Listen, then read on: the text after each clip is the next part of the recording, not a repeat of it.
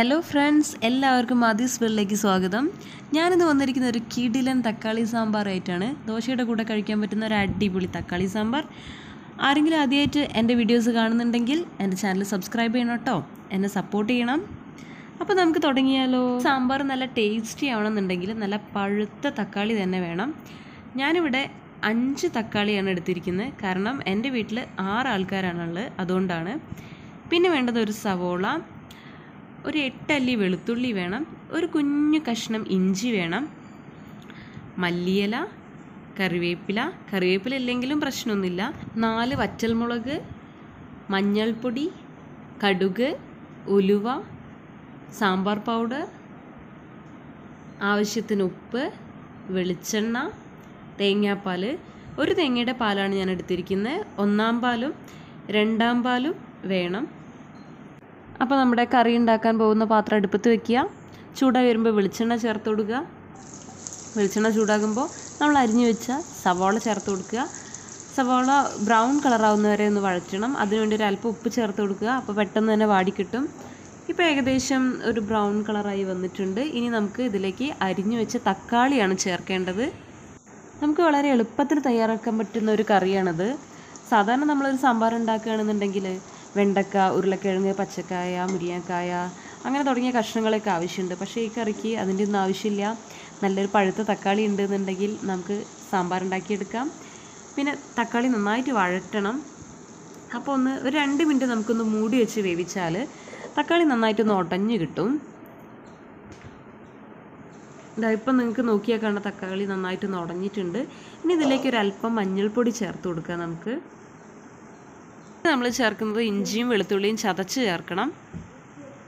പിന്നെ ഈ കറിയിലേക്ക് ആവശ്യമായിട്ടുള്ള ഉപ്പ് ആഡ് ചെയ്ത് കൊടുക്കുക. എന്നിട്ട് നന്നായിട്ട് മിക്സ് ചെയ്യുക. നമ്മൾ വേറെ പൊടികളൊന്നും ഈ കറിയിൽ ചേർക്കുന്നില്ല. മുളക് പൊടി, മല്ലിപ്പൊടി ഒന്നും ചേർക്കുന്നില്ല, പച്ചമുളകും ചേർക്കുന്നില്ല. ഇത് കുറച്ചൊരു സ്വീറ്റായിട്ടുള്ളൊരു കറിയാണ്. ഇനി നമുക്ക് നന്നായിട്ടൊന്ന് മിക്സ് ചെയ്ത് കൊടുക്കാം. ഇഞ്ചിയുടെയും വെളുത്തുള്ളിയുടെയും പച്ചമണം മാറുന്നവരെ ഒന്ന് വഴറ്റി കൊടുക്കാം. ചെറിയ രീതിയിൽ ഒരു എണ്ണ തെളിയുന്നവരെ നമുക്കിത് വഴറ്റണം. എന്നാലേ നമുക്ക് ആ കറിയുടെ കറക്റ്റ് ടേസ്റ്റ് കിട്ടുകയുള്ളൂ.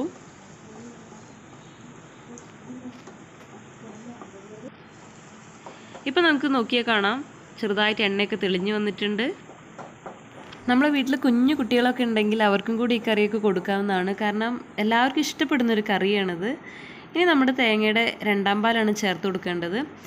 2-ാം പാൽ ചേർത്ത് കൊടുത്തിട്ട് നമ്മൾ നന്നായിട്ട് തിളപ്പിച്ചെടുക്കണം. കാരണം 1-ാം പാൽ ഏറ്റവും അവസാനമാണ് 1-ാം പാൽ ചേർക്കുന്നത്. 1-ാം പാൽ ചേർത്ത് കഴിഞ്ഞാൽ പിന്നെ നമ്മൾ കറി തിളപ്പിക്കില്ല. അടുത്തതായിട്ട് ഞാൻ ചേർക്കാൻ പോകുന്നത് സാമ്പാർ പൗഡറാണ്. 4 ടീസ്പൂൺ സാമ്പാർ പൗഡർ ഞാൻ ആഡ് ചെയ്യുന്നുണ്ട്. നിങ്ങളുടെ ടേസ്റ്റിനനുസരിച്ച് നിങ്ങൾക്ക് പൊടിയിൽ മാറ്റം വരുത്താം. ഇനി നമുക്ക് നന്നായിട്ട് ഇതൊന്ന് തിളപ്പിച്ചെടുക്കണം. അപ്പം നമ്മുടെ കറി ഇവിടെ തിളച്ചുകൊണ്ടിരിക്കുകയാണ്. അതിലേക്ക് കറിവേപ്പില, മല്ലിയില ആഡ് ചെയ്ത് കൊടുക്കുക.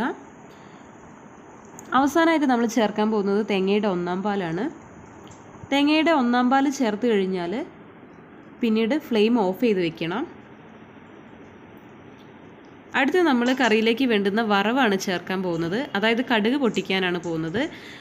നമ്മുടെ ഒരു പാത്രത്തിൽ വെളിച്ചെണ്ണ ഒഴിച്ച് ചൂടാകുമ്പോൾ കടുകും ഉലുവയും പിന്നെ വറ്റൽമുളകുമാണ് ഇട്ട് കൊടുക്കുന്നത്. ഈ വറവ് കറിയിലേക്ക് ചേർത്ത് കൊടുക്കണം. പിന്നെ കഴിഞ്ഞ തവണ അപ്ലോഡ് ചെയ്ത മാംഗോ പിക്കിളിൽ ഒരു ചെറിയൊരു തിരുത്തുണ്ട്. അതായത് ഞാൻ ഉണ്ടാക്കിയ അച്ചാർ 3 ദിവസത്തേക്ക് മാത്രമേ ഉപയോഗിക്കാൻ പറ്റുള്ളൂ. നിങ്ങൾക്ക് അതിൽ കൂടുതൽ ദിവസം ഉപയോഗിക്കണമെന്നുണ്ടെങ്കിൽ നിങ്ങളതിൽ സുർക്ക ആഡ് ചെയ്യണം. ഞാനതിൽ പറയാൻ വിട്ടുപോയതാണ്, എന്നോട് ക്ഷമിക്കണം. ഞങ്ങൾക്കിന്ന് ബ്രേക്ക്ഫാസ്റ്റിന് ദോശയും തക്കാളി സാമ്പാറുമാണ്. റെസിപ്പി നിങ്ങളെല്ലാവരും ട്രൈ ചെയ്ത് നോക്കണേ. അഭിപ്രായങ്ങൾ പറയണം. വീഡിയോ ഇഷ്ടമാവുകയാണെന്നുണ്ടെങ്കിൽ ലൈക്ക് ചെയ്യണം, ഷെയർ ചെയ്യണം, എൻ്റെ ചാനൽ സബ്സ്ക്രൈബ് ചെയ്യണം. അപ്പോൾ ഇനിയും പുതിയ വീഡിയോസായിട്ട് ഞാൻ കടന്നു വരുന്നതായിരിക്കും. എല്ലാവരും സപ്പോർട്ട് ചെയ്യണം കേട്ടോ. ബൈ.